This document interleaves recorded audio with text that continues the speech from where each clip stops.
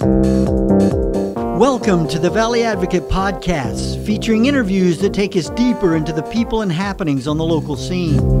For more podcasts and a closer look at what's going on in the Valley, visit us at valleyadvocate.com. Hi, my name is Dave Eisenstatter. I'm the editor of the Valley Advocate, and this is the Valley Advocate Podcast we do in collaboration with Amherst Media. I'm here with Gina Beavers, our arts and culture editor. Yes, you are. And we're here with Aaron Brando, a.k.a. DJ Hip Socket. all of those are true. All of those are true. Yeah, I was wondering about that. He is the co-founder of Pollinate Dance. Why did I just lose that? Ecstatic Dance. Yeah. Well, I mean, Pollinate Dance is where you can find us on Facebook at Pollinate Dance. Our website is pollinateDance.com. Mm-hmm. So it is an ecstatic dance, so sometimes you can throw ecstatic in there. Okay. Who wouldn't want to, right? Right, exactly. So on June 1, you are having your 10th anniversary. Pretty big. Yeah. So tell us about Pollinate. Tell us about Pollinate. Yeah, it's a magical growth out of the community, and I feel like it really speaks to a need that people have for connection, for embodied connection to themselves and to like each other, and to like being in an organism that's operating as like one thing. Yeah, and trying to find that, like we were talking about yesterday. I feel like many of us, I'm trying to find that all the time. I'm trying to find connection to each person, but I'm also trying to find a more of a collective spirit. And I feel like music is a way that connects us, and dance also. And together, where it's not like a specific band, but it's like a wide variety of like global bass and funk and soul and hip hop and contemporary trap and dubstep and just the hottest, freshest electronic music that's coming out that like has an eclectic sort of reach, and we're appealing to all different kinds of ages and people, and creating a safe space for something that's typically in a dark club. Right. So especially in a really fractured time that we live in right now. I mean, something we spoke about, it being a very divisive time. Yeah. And people, just almost by nature, we're very cut off from each other, whether we're in our vehicles, whether we're, on our computers, on our phones. To come to a place that's not only you have that, have a connection, but it's a safe space, which is also a much wanted and much needed. And a value that we work hard at. We've had community meetings around how to create a safe space. We have guidelines that are helpful and printed so people can read and kind of understand like what's appropriate, what's not appropriate. We have like safety, like support people all the time at the dance, so if anything's feeling awkward or uncomfortable, there's a person that someone can go to. It's tricky, dance is a risque kind of a thing, and the club energy, because we do throw a club night, like it's like lighting, sound system, professional DJs. It's a hot place to get your dance on. So that has messages and that has cultural connotations, and we're trying to like use that and have that like fun going out at night kind of vibe, and then reinvent the culture around it, so the culture is about respect and safety and authentic connection to yourself and to the room. Yeah. Can you talk, like, what is ecstatic dance? What does it look like? Like, what is it? Some of the things that are different about ecstatic dance that you won't find at a club is, first thing is it's in a dance studio. So it's on like a gorgeous hardwood floor. People take their shoes and socks off at the door. So there's a stronger connection to the floor. People like aren't just dancing vertically. People are rolling around on the floor and getting way down, and also dancing vertically. And also, I think ecstatic dance, the priority and the value, the shared value is dance. not talking, not socializing. Those are all happening, and those are all outcroppings and like totally awesome sort of the overflow of our joy. But people are going there to sweat, to move, to get into their body, and to connect with other people in a in an embodied way. And I get a sense that it's not super structured, like there aren't specific steps or moves or anything. No, there's no, it's a free form. So, and that's what's also really unique about ecstatic dance is that people are encouraged to express their own individual, unique selves. And there are so many moments where I've been looking out at the room and really seeing someone like inhabit their body in a way that's unique to themselves and discovering it for the first time in that way, like discovering movement that's not your typical movement, discovering, because everyone is encouraging that. That's happening everywhere. So you're seeing so many people individually express themselves, and then it's contagious. And when people find their own movement expression and their own dance, it's a pretty empowering thing. It's like finding a part of yourself. Yeah. And I think that Pollinate really lends itself and opens a space for people to find that part of themselves. How many people generally come to these things, and how many are you expecting for June 1st? Millions. Be prepared. Yeah. We got a big room. Yeah. You remember Woodstock? Yeah. I think a lot of people are not going to find their socks and shoes at the end. No. We have about 80 people that come every month-ish, somewhere around there. Like sometimes it's more, sometimes it's less. The room feels full because people are moving so much. So the energy is always alive and circulating. But yeah, generally we get about 80, and we have teenagers, not a whole lot, lots of college kids, and a lot of like young professionals, and then we have older people, retired people, and just it's really a place that's super welcoming. That's great. And it's pretty amazing to see those kinds of bridges being sort of forged, where I see like, you know, like an older gentleman who's like boogieing with like a younger guy. Oh, and that's the other thing. It's really, really challenging, like heteronormative behavior that happens at clubs. And I'm so psyched about the Valley, and I want to give like a shout out to like all the sort of dances that are happening that are creating safe spaces for queer people. And I think that Pollinate, like you'll see like guys dancing with other guys, and of course women dancing with other women, and it just sort of challenges and opens up like another kind of connection that's not in the like heteronormative society that like is so often in the club scene. So you'll see like an older guy and a younger guy like having it out on the dance floor, and it's really awesome to see that. It's really I think it's empowering for us to communicate and to connect with people that aren't in our little sphere of age and gender. Yeah. So what's changed in 10 years? You started out, this was an offshoot of Dance Spree. Yeah, so what'd you say, what's changed over What's changed over the last 10 years? 10 years is a long time. 10 years is a long going. I know. You want to take it over? No, I'm good. Our labor of love okay, is still. Good. All right, good. I think what's changed is like the consistency. I think what's changed is that it's now woven into the fabric of this dance community, and people identify themselves with going like it's on the calendar. It's a constant. It's the first Friday of every month. There's like, it's a ritual. It's become a ritual for people, and I think that helps. There's a core group of people that just are showing up every time. So it's like we are growing that that sort of cell, that membrane is of people who are committed and coming every time is just strengthening and growing. And that's the difference. Like 10 years ago, like every single time was like, is anyone going to show up? And now it's just like, it's on. Like every month it's on.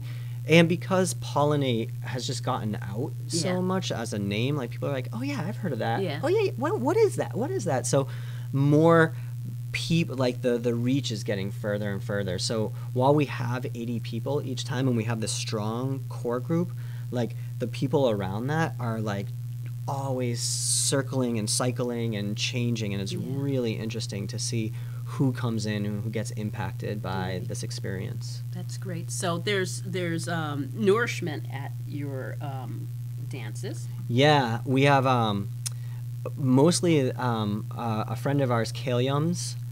He's got his own business. He's a wonderful, like, mostly vegan but vegetarian, super healthy, simple foods like cashew butters on noodles and or like little like vegetarian sushi wraps and that kind of stuff. Also like cacao, like really good rich deep like chocolate drinks and smoothies. And lately, so Kale gets busy. He's like the head chef for Unifier and for Dance Camp New England. So he gets busy on the weekends because he's got a lot of gigs. And there's a woman named Stillwater who comes in, and she also just crushes it with the food. Just like simple, nourishing, easy to eat, and keeps people like energized through the dance. And I was saying to you the other day, like, yeah, we're alcohol. We're not like strictly alcohol free, but people just don't go there because the intoxication and the energy is so high, and the inhibitions are down because people are expressing themselves. So you don't need to like take a substance that's gonna like help you dance. Like the energy is the substance that's helping people dance. So then people get tired, right? Like they actually need like food. Yeah, you know? What a concept. I know. So it's a real blessing to have Kale and Stillwater supporting that and providing that kind of like really high quality nourishment. That's great. Yeah. There's a lot. I mean, so a dance community that I'm a part of is the Contra Dance community. Oh yeah, man. There's a lot of. that's a great one. Crazy. Man, God, just thinking about it gets me dizzy. Right. Yeah. But what strikes me is so many of the things that you're talking about are the exact same things that are trying to be addressed in that community, like the more challenging gender norms, being a more substance-free space. But it strikes me as that, like, the main big difference is that with ecstatic dance, it's kind of this no real structure, no rules kind of movement, whereas Contra dance is very prescribed, and you do this and you got to be at this spot at this time, and it's just like a very interesting thing that these two kind of seemingly opposite types of dance are kind of striving to get to the same place. Yeah, it's because it's two sides of the coin, and the coin is connection. And like I've been to Contra dance, and it is really like there is a lot of intentional connection. And while we don't have a setup that creates that, like the vibe and the energy is really encouraging connection.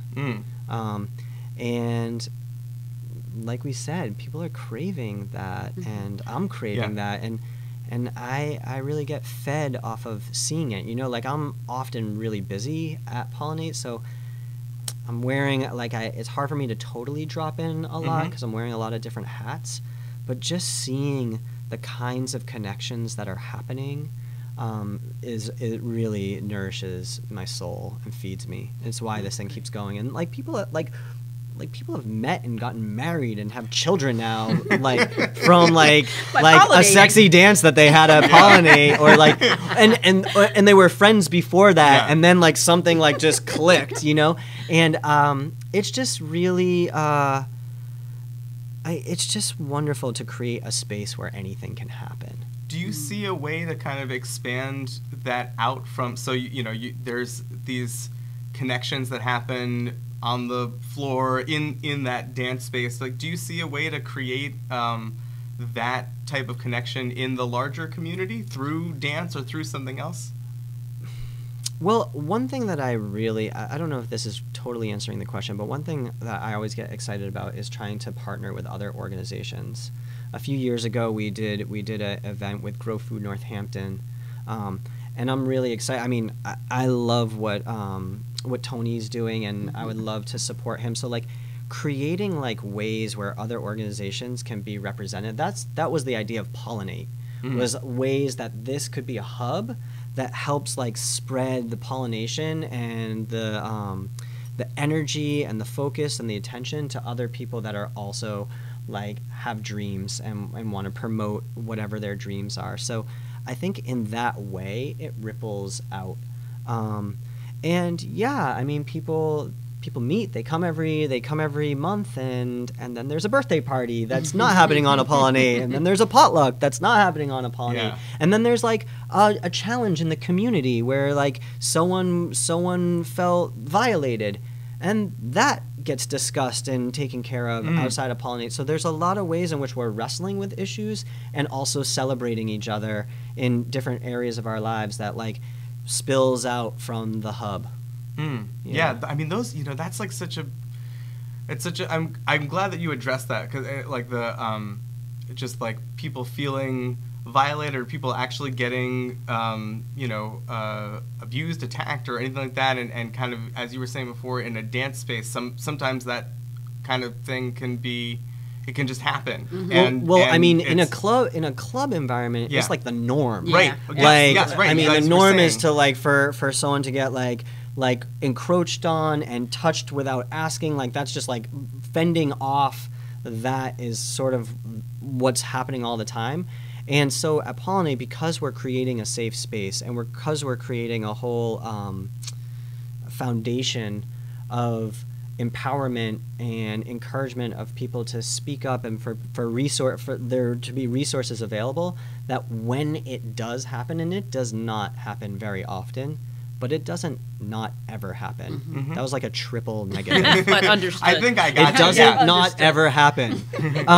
But when it does, like we rally and we figure it out, and it's not easy, and I feel like that kind of situation that is popping up more and more in our culture with Me Too and with just the empowerment that is happening with people's voices being able to speak out. It's something that we're addressing, and that is a priority, and something that we hold dear. And it's a value, and we're not doing it perfectly. There's a big learning curve, a giant one for me personally. And I can say that it's on my radar all the time now, and it's something that has like deeply impacted the way I'm seeing a public space. Yeah. Well, thank you so much for coming in. I really appreciate it, and I think it's such a testament to your organizing and energy that you guys have been around for 10 years. It's hard to let things go. No, but I mean, I'm super excited. I'm super proud of this. And what I'm most excited about is continually trying to step away and see, like, that's where I see great leadership. Like, great leadership is not about sailing the ship for 10 years. Great leadership is, like, getting the ship to sail and then seeing out who else can sail it. And I'm still working on that. And we're still, like, really doing our best to empower and encourage other people to step into roles, and that's a place where I would love to see Pollinate continue to go, where it becomes more and more of a truly shared vision, and it is that in people's hearts, and I'm really curious about making that also in the hierarchy and in the power structure, and we'll just see how that goes, because that also is a tricky negotiation and navigation to do. Yeah, well, so awesome. Yeah. Thank you, Brando. Oh, thank you both. DJ Hip Socket. Yeah, it's so nice to talk about this. I really appreciate it. Congratulations on your 10 years. Please come. Please it'll be check fun. it out. You guys all have comps. Just say that you're the media. And don't you can think just, we don't use that. Yeah, right? And just like peek in and see what it's like. That sounds great. Yeah, we do have like live music to start off, and that's another way to like sort of help people connect. Like, some people are just like allergic to canned electronic music, or they think they are, and then when you have a live cello player playing, it helps people like also get out of being a slave to a rhythm and being a slave to like a 4 count, and it gets people to really dance within, like, in the melodies of things and listen to more than just the driving rhythm. And I love that, because that's where the nuance and where expression can come in, where you get out of the primary rhythm and you get into the melodies underneath a lot of the time. So it empowers people to like open up their dancing, and it also connects people to the floor, and it's a very slow and like gentle beginning, and it helps like warm up that organism together. So I really love that we have like live musicians that are playing often at the beginning from like 9 to 10, and then 10 to 12 we like it's on like Donkey Kong. Yeah, we turn it on. Maybe I have an advocate staff party. Yeah. Nice. Thank you so much. Let's do it. Let's do it. You tell me when, where. We'll do it. Sounds good. Yeah. Thank you so much. Yeah, thank you. Yeah. I really appreciate your support. Absolutely. Yeah. Thanks for listening, and don't forget to visit us at valleyadvocate.com.